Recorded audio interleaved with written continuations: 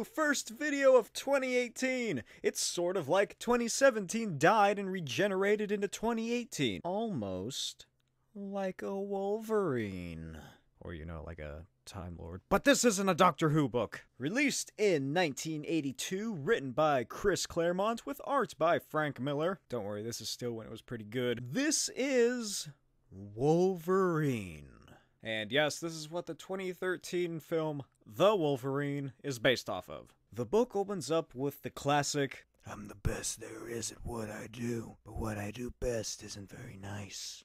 In the Canadian Rockies, Wolverine is tracking down a big-ass feral bear, and he finds the cave, heads inside, and is greeted by the bear charging right at him. So he snicks and cuts the bear's leg off. Then he jumps on it and kills it. With the bear dead, Logan finds an arrow in its back. The arrow is an illegal barbed point with poison on it, which is why the bear went on a murderous rampage. So Wolverine heads into town to find the owner of the arrow, and he sniffs the scent of the guy and walks up to him and is like, "Hey bub, I'm here about the bear you shot."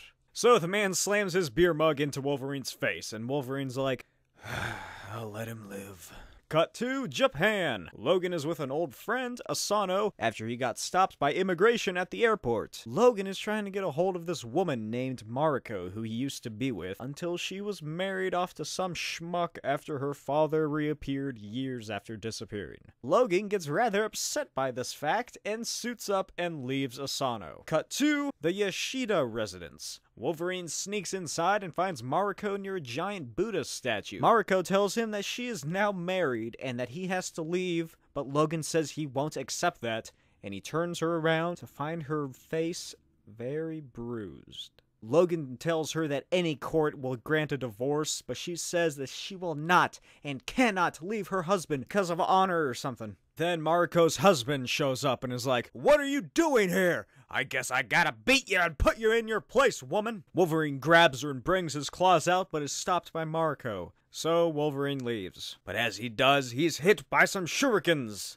Some poison shurikens! Logan finally awakens, weakened by the poison, to find two sumo wrestlers, Mariko and her husband, and Mariko's father, Lord Shinjin. Shinjin calls Logan a gaijin, which means non-Japanese, and challenges him to a duel. During the fight, Shinjin hits Logan's pressure points that can either instantly paralyze or kill someone. So Logan's like, "Fuck this," and brings out his claws. Unfortunately, Mariko didn't know what her father was doing, so Logan becomes disgraced and wakes up in an alley. As he's waking up, some thugs come up to him and are like, "We're gonna kill you, gaijin, and keep our country pure." Then they raise their weapons, and Logan just kills him. As he's trying to stand up, a woman grabs him, calls him lover, and says that he's hers for now and forever. Hey, that rhymed. Wolverine blacks out again and wakes up in a room with the woman and a bunch of hand ninjas. So, obviously, Logan jumps out of the window, bringing most of the ninjas with him, only to find that outside, there are even more ninjas! So, Wolverine and the woman... Wait,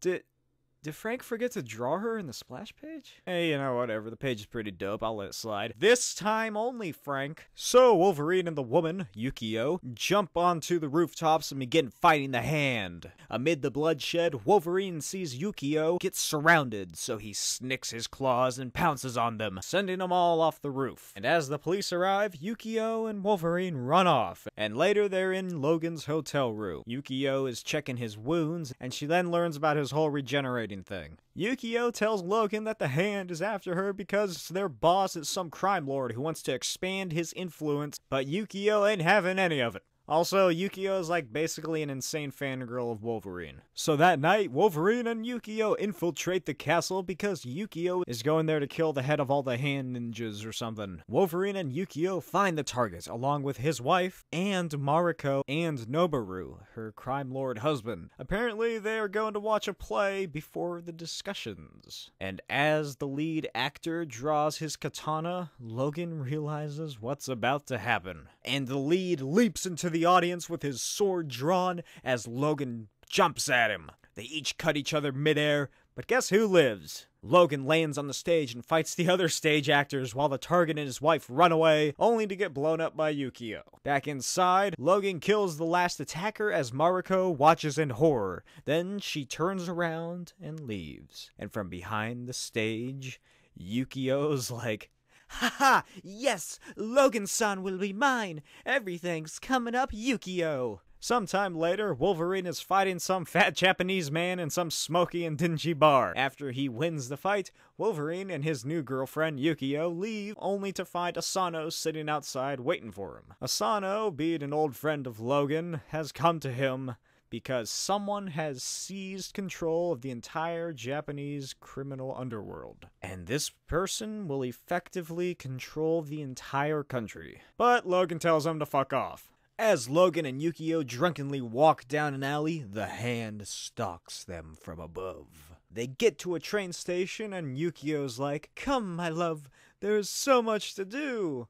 Then they fall onto the tracks and start making out when a fucking bullet train comes. Luckily, they were able to jump out in time. And Logan asks what the fuck is wrong with her. And Yukio tells him that she will die eventually and she just wants to live every moment to the fullest and die spectacularly. Totally not crazy. God, it's like she's draped in a red flag. Then Logan falls asleep. And we enter the dream world. In his dream, Logan imagines a Ronin, a masterless samurai, in feudal Japan. He's on some mission to rescue the woman he loves, who just so happens to be named Mariko. As the man attacks the castle, he and his horse are shot down with a shit ton of arrows. The man crawls himself into the castle and finds his love, only for her to shoot him down with an arrow.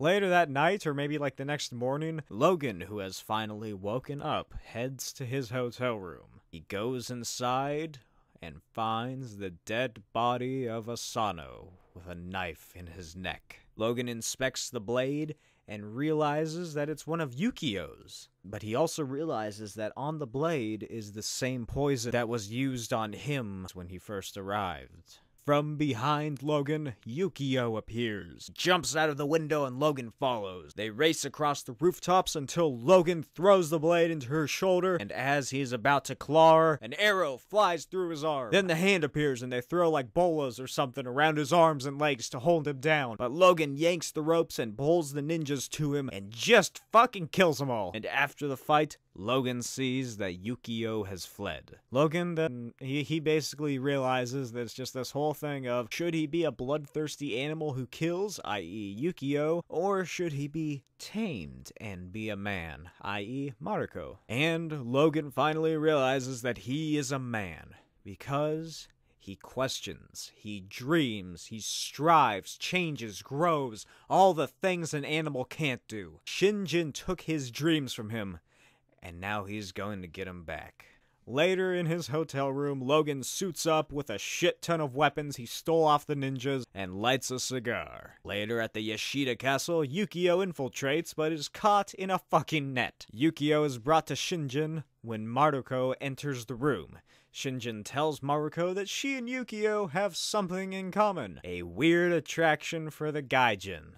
I mean, can you blame them? Then, Shinjin cuts Yukio free and tells her to attack him if she dares. Then he just fucking punches her in the stomach and kicks her in the face before Mariko begs him to stop. And over Shinjin's little radio thing, he is alerted that Wolverine has arrived. Noboru grabs Mariko and pulls out a gun and runs away. Unfortunately, he runs right into Wolverine. Noboru then puts the gun to Mariko's head and says if Wolverine gets any closer, he'll blow her brains out. Then Wolverine runs towards him and he slams his claws deep into Noboru. In some dark room, Shinjin grabs a katana when Logan sneaks behind him and asks if he is worthy now. So Logan and Shinjin fight, blade against blade. The fight goes on for many pages before Logan grabs the katana blade first, places his fist in front of Shinjin's face, and releases his claws. Then Mariko walks in. She grabs her father's sword and tells Logan the history of the Yoshida family's sword of honor. Says her father brought shame to her family and gives it to Logan, but Logan tells her that he is unworthy, but Mariko's like, nah, you're good. Cut to Westchester, New York. The X-Men get an invitation to Logan and Mariko's wedding! Yay! Later in the land of Japan, the X-Men arrive and are welcomed by Logan and Mariko. And look, Rogue is with them. And if you don't know, Rogue used to be a villain, but later she reformed and joined the X-Men. Meanwhile, across the street, the Silver Samurai watches the building. And from behind him, Yukio attacks, and Logan hears her kick and has Kurt Wagner, aka Nightcrawler, bamf him across the street. Logan dives down to attack the samurai, but he disappears, and Logan flies off the roof. Luckily, Kurt bamfs him back up, only to find Yukio has fled. Later, the X-Men discuss the Silver Samurai and his master, Viper, and why he was watching them. Storm asks if there is any connection between Logan and Mariko and Silver Samurai, and Logan theorizes that Shinjin might have been working with Viper. Then Colossus asks if Shinjin can be stopped, but Logan tells him that it's already taken care of. And Colossus says, "Oh, that is great.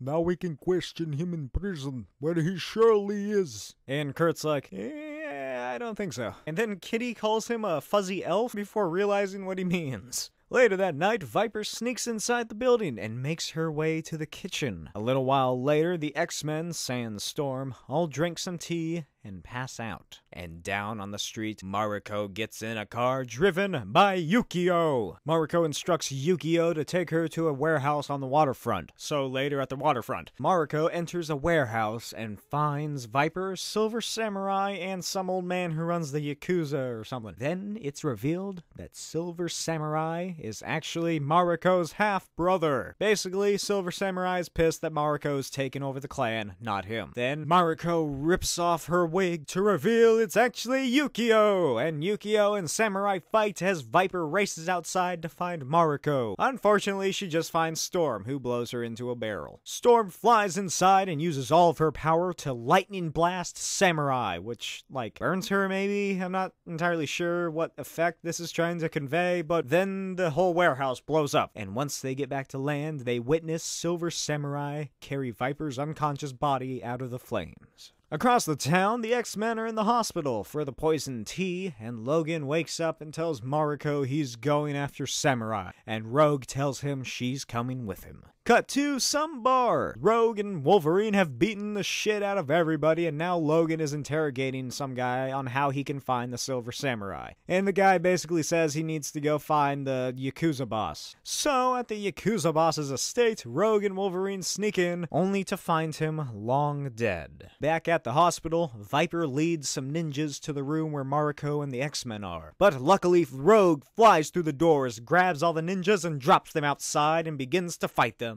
Then Logan walks out the doors and fights Silver Samurai. They fight for a few pages, but Logan gets the drop on him and is about to kill him when Mariko stops him. That's like the third fucking time she stops someone from killing someone else. Then Viper holds a gun to the two and orders them to stand away from him. Silver Samurai gets up and tries to go to her, but he falls. And Viper gets angry and fires the gun at Mariko, but Rogue takes the shot. And then Viper activates like the hyper gun option or something and just blasts Rogue with a big-ass beam until her gun literally falls apart. Wolverine runs back out to find Rogue dying in the hall, and Viper and Samurai teleporting away. Then, to save her life, Wolverine kisses Rogue to thank her for saving Mariko. Because, you know, he has the healing factor, not because he wanted to kiss Rogue. Lucky bastard. An unspecified amount of time later, Mariko is in the garden, getting ready for her wedding, when a mysterious man appears. And then Mariko, like, loses time or something, and she regains her senses and heads back inside. As Mariko walks into the hall, she stops in front of Logan and says there will be no wedding. Logan asks why, and she responds, "Because, Gaijin,